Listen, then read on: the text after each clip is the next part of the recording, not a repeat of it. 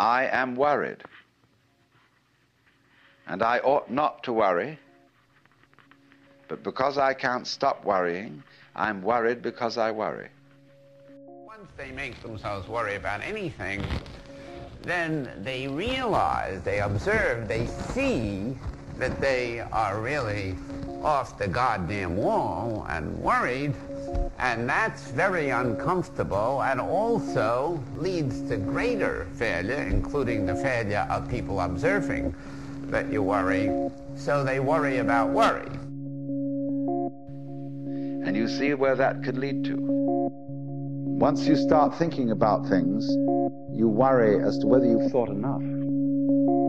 To fail, to be rejected, to look foolish, to make a fool of myself, to even appear anxious. Not only to be anxious, but it adds another vector that if I appear anxious to other humans, that's terrible. To speak poorly, etc., etc. There are a million of them. Did you really take all the details into consideration? Was every fact properly reviewed? And by Jove, the more you think about it, the more you realize that you really couldn't take everything into consideration, because all the variables in any human decision are incalculable. And that is what we call anxiety, trembling. And this is the human problem.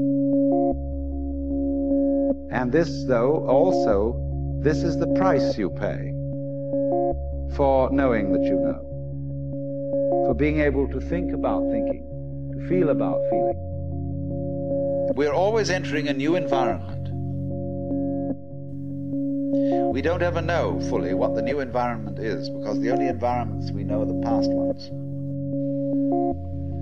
But this discipline that we're talking about of Nagarjuna's abolishes anxiety, because you discover that no amount of anxiety makes any difference to anything that's going to happen. To just accept the fact that you're going to often have mediocre solutions to them, and then you just accept that, and that will help you live with them. In other words, from the first standpoint, the worst is going to happen. You're all going to die. And don't just put it off in the back of your mind and say, I'll consider that later.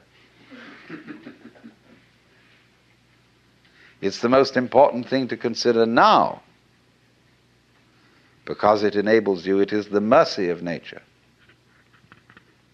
because it's going to enable you to let go and not defend yourself all the time, waste all energies in self-defense.